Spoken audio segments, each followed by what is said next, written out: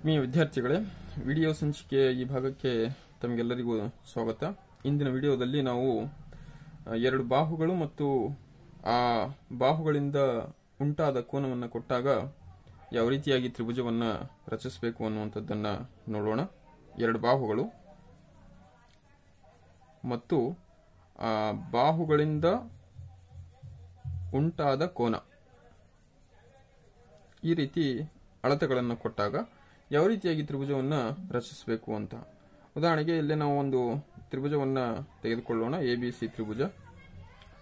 ABC ತ್ರಿಭುಜದಲ್ಲಿ AB ಬಾಹು ಮತ್ತೆ ಬಿಸಿ ಬಾಹುಗಳನ್ನು ಕೊಟ್ಟಿದ್ದಾರೆ.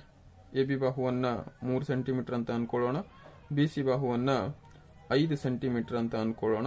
ಮತ್ತೆ ಆ ಎರಡು ಬಾಹುಗಳಿಂದ ಉಂಟಾದಂತಹ ಕೋನ ಎಬಿ ಮತ್ತೆ ಬಿಸಿ, ಈ ಎರಡು ಬಾಹುಗಳು ಸೇರಿ ಬಿ ಕೋನವನ್ನು ಉಂಟು ಮಾಡ್ತವೆ.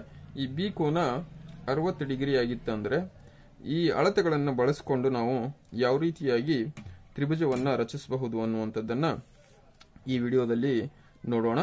ಮೊದಲಿಗೆ ಬಿಸಿ ಪಾದ ರೇಖೆ ಏನಿದೆ ಅದನ್ನು ನಾವು ಎಳೆದುಕೊಳ್ಳೋಣ. 5 ಸೆಂಟಿಮೀಟರ್ ಇದೆ. ಸೊ 5 ಸೆಂಟಿಮೀಟರ್ ಒಂದು ರೇಖೆಯನ್ನ ಇಲ್ಲಿ ಎಳೆದುಕೊಳ್ಳೋಣ.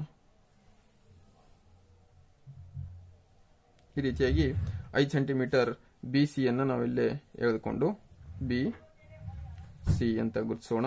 ಇದು 5 ಸೆಂಟಿಮೀಟರ್ ಆಗಿದೆ. ಇನ್ನ ಈ ಎರಡು ಶೃಂಗಗಳಲ್ಲಿ ಬಿ ಶೃಂಗದಲ್ಲಿ ಉಂಟಾದಂತಹ ಕೋನವನ್ನು ಕೊಟ್ಟಿದ್ದಾರೆ. ಅದು 60 ಡಿಗ್ರಿ ಕೋನ ಇದೆ. ಸೊ ಬಿ ಶೃಂಗದಲ್ಲಿ ನಾವೇನ್ ಮಾಡೋಣ ಅಂತ ಹೇಳಿದ್ರೆ 60 ಡಿಗ್ರಿ ಕೋನವನ್ನ ಗುರುತಿಸಿಕೊಳ್ಳೋಣ. ಇಲ್ಲೇ ಬಿ ಶೃಂಗದಲ್ಲಿ ಇಟ್ಕೊಂಡು ಏನ್ ಮಾಡಬೇಕು ಅಂದ್ರೆ ಈ ರೀತಿ ಇಲ್ಲೇ 60 ಡಿಗ್ರಿ ಕೋನವನ್ನ ನಾವಿಲ್ಲೇ ಗುರ್ತು ಮಾಡೋಣ. ಇದನ್ನು ಗುರುತಿಸಿದ ನಂತರ ಅದನ್ನ ಬಿ ಒಟ್ಟಿಗೆ ಸೇರಿಸೋಣ.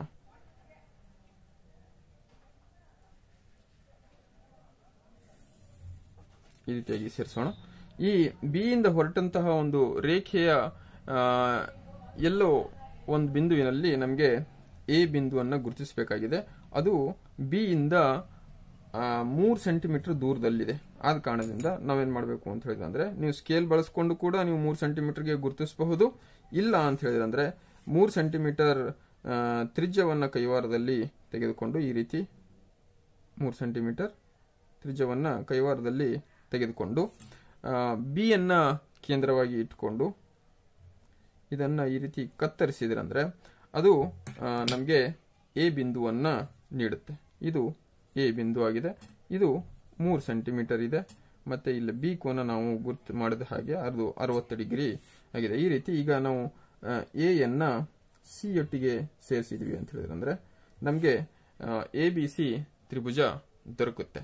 ಈ ರೀತಿಯಾಗಿ ನಾವು ಎರಡು ಬಾಹುಗಳು ಮತ್ತೆ ಆ ಬಾಹುಗಳಿಂದ ಏರ್ಪಟ್ಟಂತಹ ಕೋನವನ್ನು ಕೊಟ್ಟಾಗ ತ್ರಿಭುಜವನ್ನ ರಚಿಸಬಹುದಾಗಿದೆ. ಧನ್ಯವಾದಗಳು.